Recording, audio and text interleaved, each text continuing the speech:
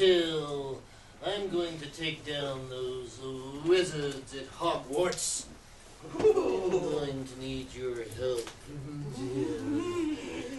You spent some time with those mudbloods when you were a rat.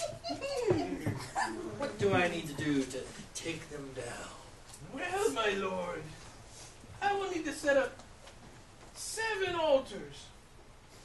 I will also need 7 bulls and 7 rams to sacrifice.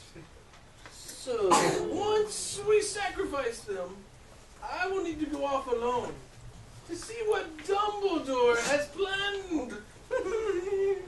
okay, I will build these altars for you to make sacrifice.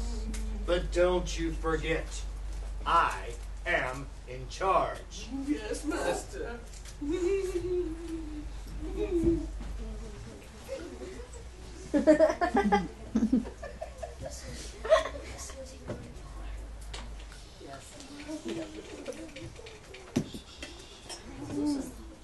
wonder what Dumbledore's up to.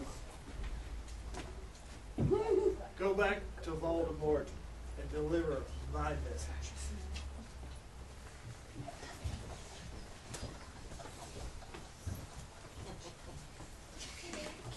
Well,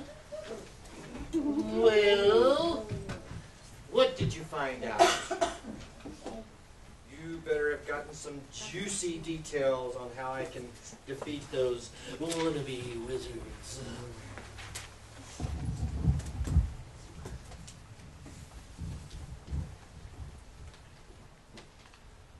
Voldemort told me, come with me and let's destroy the wizards who won't obey my every command. But how can I go against Dumbledore? I see the Hogwarts students all around, and they are awesome. I want to be just like them. What in tarnation is going on with you? You idiot! I sent you to help find how to destroy them, and you come back wanting to be their BFFs. Oh. Let's try this again, but from a different place.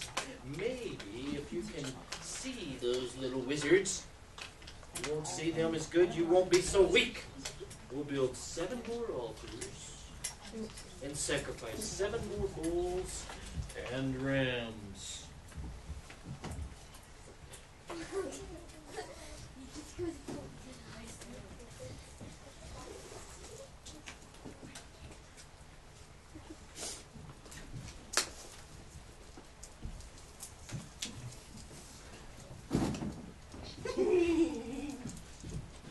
Go back to Voldemort and deliver this message.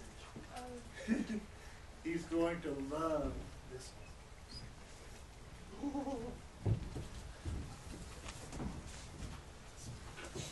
The little urchling.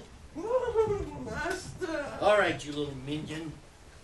Tell me the goods on those twerps this time.